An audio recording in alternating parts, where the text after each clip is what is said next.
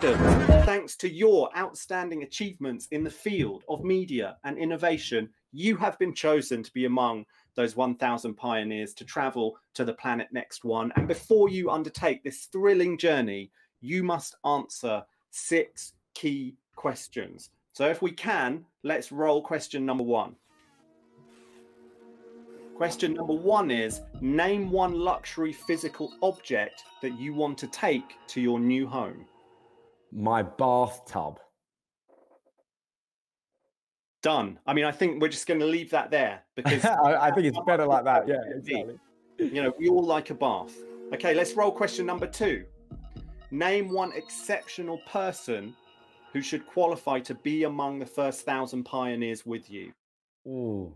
Okay, this slightly links to what I was talking about, but my friend, my dear friend, Lubomira Roche, who's the Chief Digital Officer of L'Oreal, I don't think anyone is pushing brands to do important, great work more than she is. And I also think that it all comes from the fact that she's a great human and she should be the leader of this new society. Oh, okay. That's a bold play. That's a bold play for a leadership claim there. I like it. I like it.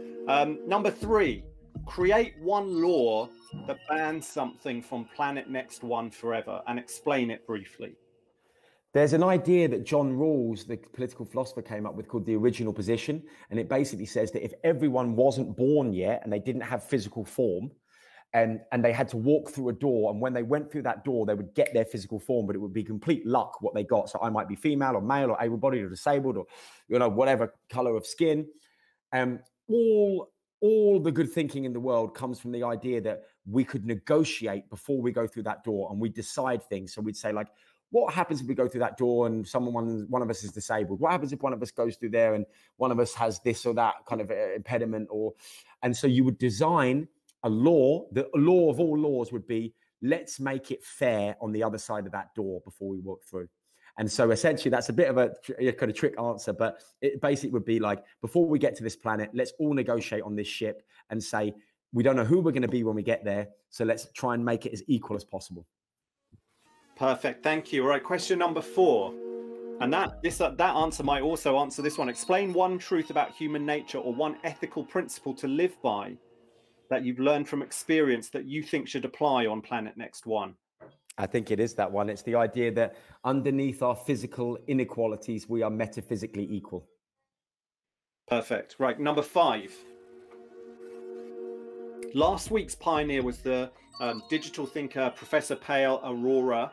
She had a question for you, and it goes like this. She said, innovators typically design for the default user, and that's usually a white male who's middle class, typically living in the West. And obviously that neglects the overwhelming majority of the world's population. So how can we, her question to you is, how can we put the billions of what she calls the marginalized majorities at the center of our innovation? And how would that change innovation?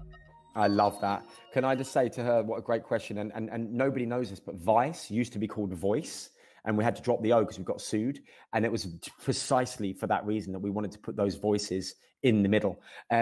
How do we do it? I think we become cool. So when I say cool, I mean conscious of other life. And we make our leaders, force our leaders to become conscious of other life. I don't know how we do that bit, but when people say the word cool, I always say that you know, it means to be conscious of other life. And I think that the more aware we are of these other, you know, other communities, other networks, the more we start to be able to design for them, the more we start to break out these stereotypes that we talked about with demographics. Thank you. Question number 6. Identify a question to ask next week's pioneer, who will be Ifosa Ojomo of the Clayton Christian Institute for Disruptive Innovation. Ooh, brilliant. Love Clayton Christian. Okay, so I would say if liberalism has got us, you know, through the past maybe 300 years, 200 and something years, it's not necessarily going to be the thing that takes us to the next, you know, 400 years. What is another system that's somewhere in approximately our orbit right now that we could think of that looks like it could help us now? Because I think if we're starting to see people move against liberalism and move against liberal values, which by the way, I'm a massive fan of, but it seems that not everyone is, what could we replace it with that would do the job a bit better? Wow, deep question. That I'm looking forward to the answer to that. All right, thank you so much, Thank Mark. you. With those 6 questions answered, you can take your backpack, get on the ship, travel to next one, and help the brands there leverage communities and network effects to the best of your ability.